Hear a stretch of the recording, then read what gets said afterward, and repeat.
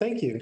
So as we look to build this fund tenant by tenant and building by building, one question that we always get is there enough of this type of product in the markets that you're operating in? And so we do a lot of studying in how much activity is in a certain market.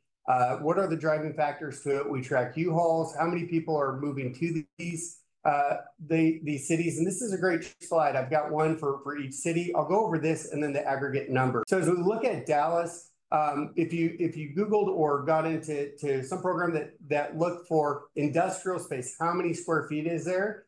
You'd find that Dallas has about 1 billion square feet of industrial space. Well, we're trying to buy our freestanding industrial buildings. So now we're taking out the dock-high distribution centers, the big Amazon facilities, and we're saying how many of those are just freestanding industrial buildings. And you'll find about 584 million square feet exist in the Dallas Fort Worth market.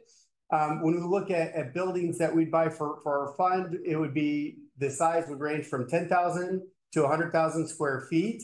So that drops that number down to about 147 million square feet. And then what we do at Finial Group is, because we've been doing this for so long, we know what tenants and how tenants use buildings and what to look for in these types of buildings.